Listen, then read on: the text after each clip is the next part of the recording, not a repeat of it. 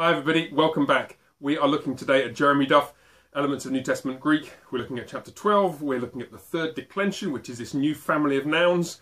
Today we're just going to practice generating the declension, just to give us a little bit more of a handle on how it works, just to test whether you've managed to learn the stuff since the previous video, and also allow us to introduce some slight quirks which feature in the dative plural form of this declension. They're really not difficult. They're very obvious and intuitive. We'll get to them. They're right there on page 136, but just check it out here. It'll be very easy. Okay, so here goes. Here's a third declension noun. Her sarx, sarkos. You know it's a third declension noun because it's listed like this, with the article to tell you the gender, and then two forms of the noun, one of which has the os ending, and so you know that is which case and gender? Well done, it's genitive singular, which means that this one is the nominative singular. So if you're trying to generate the declension, that's how you begin. Let's just get to it. So it's going to be sarx. Where do we go from here? Well, we know it's feminine, and so we know that it's the same form as the masculine declension of aster, which we learned previously in the previous video. So we go sar, that's the stem, sark. And then we just go through with the endings as appropriate. Sarka, sarkos, and so on. Sarks, sarka, sarkos, sarki. Let's put another one up here. Sark, sarkas, sarcone. That's the easy one to remember because it's genitive plural. All the nouns are like that in the genitive plural. And what is the dative plural going to be? Well, here's what we're expecting. We're expecting sarksin,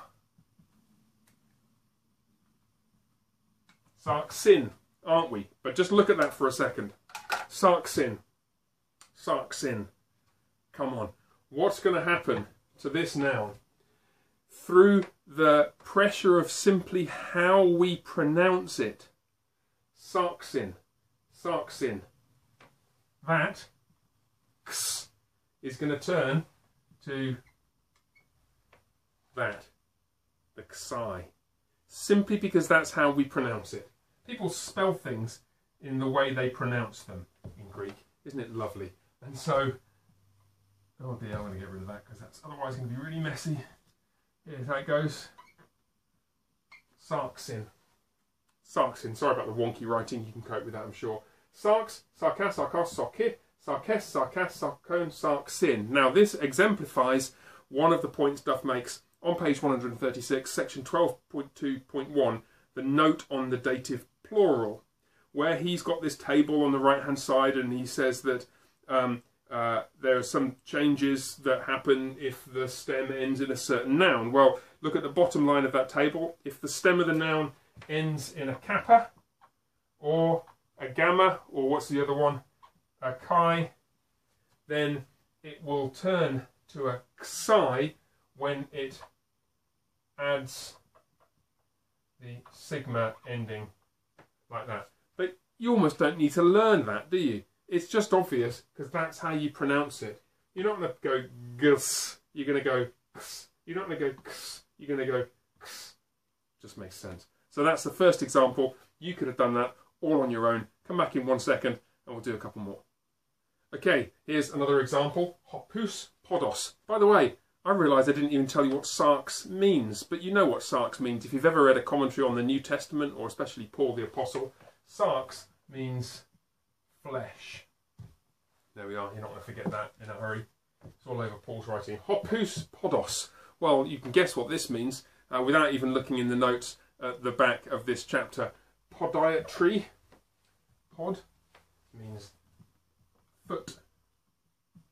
A podiatrist is somebody who helps you out with your feet if you've got collapsed arches or something like that. Okay, so that's what that means, but we're not interested in podiatry especially. We're interested in seeing, can we generate the declension of this third declension noun by looking at this lexical form. Hopus podos. Well, we know that it's masculine, which means that it will have the form that we've already seen with aster, because here's the stem in the genitive singular form, and it ends with a consonant, so it's going to be like aster, which goes aster, astera, asteros, astere, asteres, asteras, asteron, astersin. So we're just going to do that right here, except we need to remember pus, that's the nominative singular form. So we're ready to go. We can now generate this declension very easily. Ready?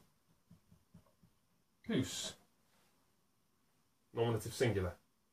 And then we generate the rest of the declension just by having pod, pod, pod, pod, pod, pod, pod, and adding the relevant ending to it. So should we do that? So aster, astera, or pus, poda, podos. Well, that's no surprise. That's the genitive singular, and they give you that right there. Podi, podes, podas, podone. That's easy. And then finally, podsin. Except that, yep, once again, you notice that something strange is going to happen here. Oh my goodness. Can I learn to write? Please, somebody teach me how to write on a whiteboard. Let me try it like this. Pod.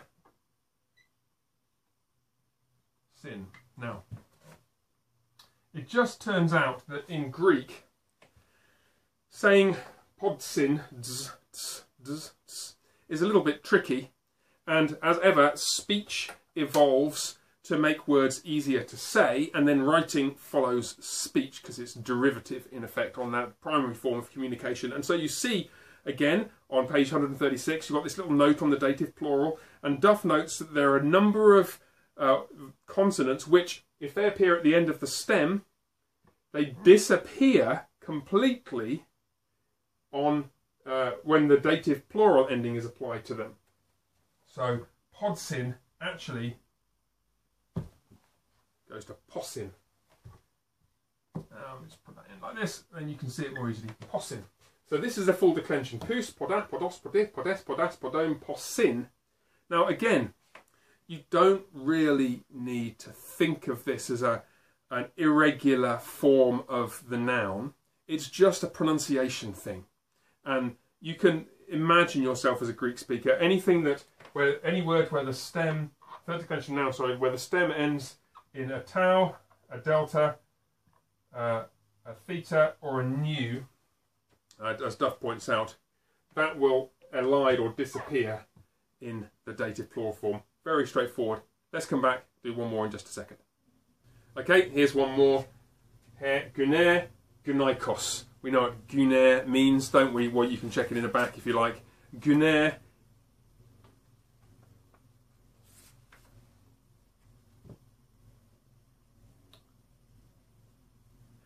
Okay, here's one more. Guner, gunaikos. Any idea what this means? You might be able to guess. If you think of the word gynecology, yeah, that's something that only really concerns women.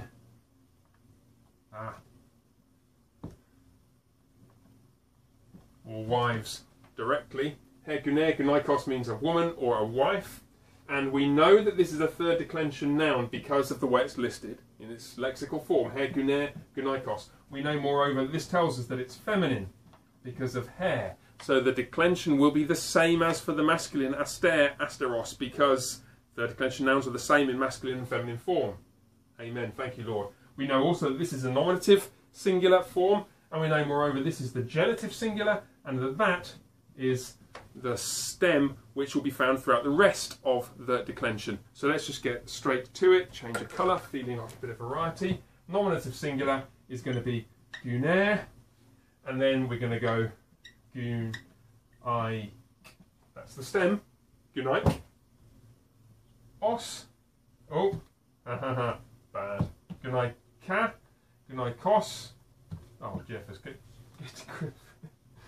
Gunaikos. Gunaike. Gunaikes. Gunaikas. Gunaikone. And finally, Gunai. Now what's going to happen here? Remember back 5 or 6 minutes ago in this very same video, what happens to the kappa at the end of the stem in the dative plural when a sigma is at the beginning of the ending? Gunai. Kusin? No. For reasons of pronunciation, let's get rid of the whole thing. There we are. Gunai-xin. So there is the full declension. Gunai, gunai-ka, gunai-kos, gunai-kit, gunai-kes, gunai-kas, gunai-kon, gunai-xin. Not really an irregularity, just a pronunciation thing. You got this nailed now. You're totally sorted up to page 136. You understand the third declension. You understand what's quirky about it, this nominative and genitive thing. The stem doesn't appear in the nominative singular. You know how to generate the full declension from the lexical form of the noun. Come back in the next video. We're going to look at a couple of irregular forms of the third declension noun, and then we're going to go straight on and look at neuter forms of the third declension noun. Keep going, 20 minutes a day, 30 minutes a day, 5 or 6 days a week, and we'll nail this and have you reading the New Testament in Greek in no time at all. God bless, and bye for now.